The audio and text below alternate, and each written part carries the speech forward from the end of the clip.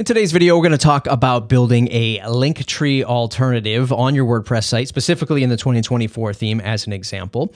And why would you want to create an alternative to Linktree? Well, maybe you are just a diehard WordPress fan and you want to have everything right in WordPress under your own domain, tracked with your own analytics, using your own content with the flexibility of WordPress. Probably the reasons why pricing for Linktree isn't crazy. I can understand why people gravitate towards it because it's of its simplicity. It's one core focus, but it is definitely a much larger concept these days, Linktree that is.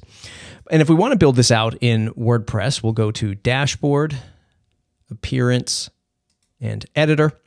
The first thing we're going to do is create a blank canvas template. I've shown this in other videos before. 2024 doesn't ship with a blank canvas. Also depends on what your expectations are. You know, you could just have a page and call that your Linktree with some buttons in it. We're going to create a template that removes all of the stuff around it. So let's go ahead and manage all templates, add a new template. I'm going to click on Custom Template. We'll call this Linktree. I should probably call it blank canvas because I'm not going to build the components of our Linktree into the template. We'll do that on its individual page. If you've never seen this stuff before, it'll make sense as we move through it. Let's open up the block list view. So it's important, number one, is I'm going to remove the header because we're not going to want that on our Linktree page and the footer. But it is important that we leave the content section here. The content section will inherit the styling of our template, of course, of our 2024 theme, but also we're going to need a content section to put content in. So we don't want to remove that as well. So let's remove the group that has the title and the featured image of a post and get rid of that. So we now have a blank canvas, just the content in the center, right? So we'll hit save.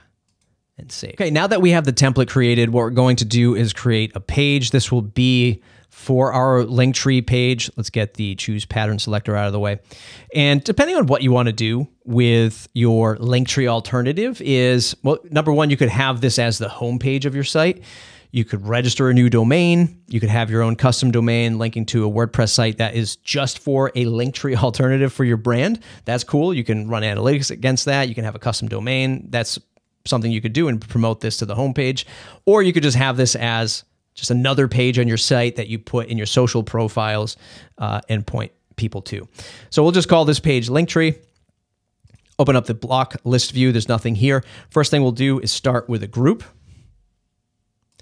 And I'm going to start with a group just because we're going to style it and just for visual representation so you can kind of see it coming together and then put our buttons inside of it. So I start with a group, as you should with all things blocks, making hero images and stuff like that. And we're going to style it. So we'll do background color. And again, we're just doing this to show some visual representation. I'll add some padding, top and bottom, and on the sides. And then I will add a border and give it a 3 pixel weight. So that'll be the container of our buttons or for our buttons. And then I'll put our button block in. And then a few things you want to adjust here is that the orientation by default, justification and orientation. So we'll go to justification center. So this will be in the center of this group block. And then instead of our buttons going horizontal, we want our buttons to go vertical as we add them to the button block. And then on that default button, we want our width settings to go 75. So as we add some buttons, they'll stack on top of each other and kind of fill out that overall group. Now, this is all design subjective. You can make it look however you want. And then the other thing I'm going to do just for stylization here is make the font the large, right? So now when we start filling in our links, we can start building out the Linktree alternative, right?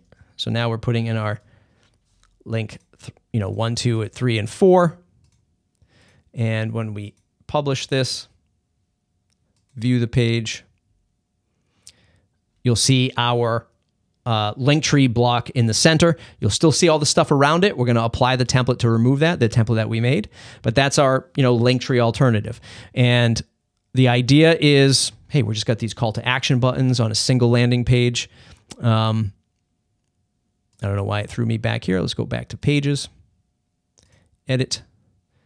And the idea is, when you're looking at it on a mobile phone after coming from like a social profile, here are the call to actions I want. I have my social media. I have my, YouTube channels. I have my homepage, this book that I'm selling. That's the idea behind Linktree, is you can create all these different links. You can color these differently here with WordPress. That's the flexibility you're going to get. You could even add in the social icons as an example, if you wanted to center justify those and add those in. If you had a Facebook, add in a Twitter, and you could build out something like that. Again, design is subjective. But the key to all of this is applying that Linktree template.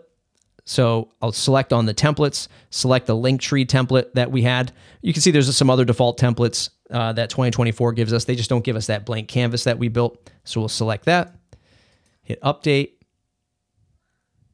And now when we view our Linktree, there it is. That's the Linktree, no header, no footer, no other content aside from what's on our page, the content we put in with the buttons and all that stuff. I don't know why the social media icons didn't appear. Did I not save that? Or maybe they don't appear until I put in a URL. That's probably why. So if we click that. And we could also put in a little spacer block that every designer in the world loves. I know I love it because it's so easy. I could add some margin to the hero, but there it is. Just push that down a little bit. And then you could make this look however you want. Put a picture of yourself, a little bio. That's the flexibility that I'm sure you might get out of a Linktree. I don't personally use this with their templates or anything like that, but you could build exactly something like this. In fact, we almost did. And sure, their buttons look a little bit fancier, but you could put in a graphic of yourself, a little bio, and build out a similar solution, but this time in WordPress.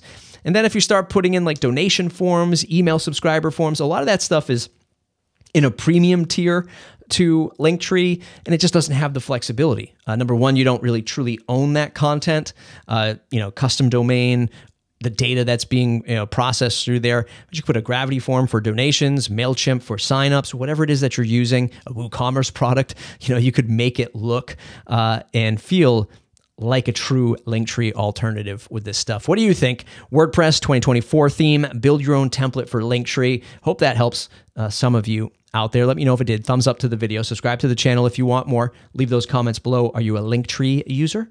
Let me know. Have you ever built an alternative using a plugin or a block theme to do something like this? Let me know what you're using with WordPress. Thanks for watching. We'll see you in the next video.